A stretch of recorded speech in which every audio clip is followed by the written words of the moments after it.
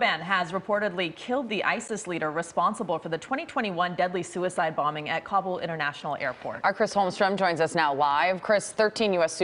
service members were among those killed. There were more than 100 people killed in this attack. Yeah, you know, it's one of those situations where I still remember the pictures and video pretty clearly. But yeah, it's been 2 years since that bombing, which took place in the final days of the U.S. withdrawal from Afghanistan.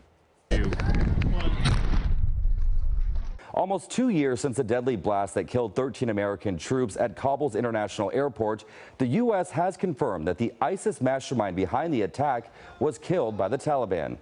U.S. Marines Staff Sergeant Taylor Hoover was one of the 13.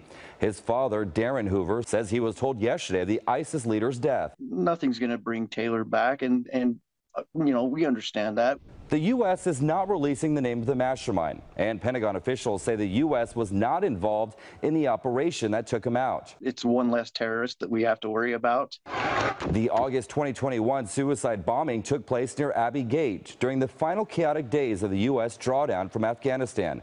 More than 100 Afghan civilians were also killed in the attack. Marine Corps Sergeant Tyler Vargas Andrews survived the blast. I opened my eyes to Marines dead or unconscious lying around me. U.S. officials learned of the ISIS leader's death weeks ago, though not from the Taliban. Instead, officials made the determination from their own intelligence gathering.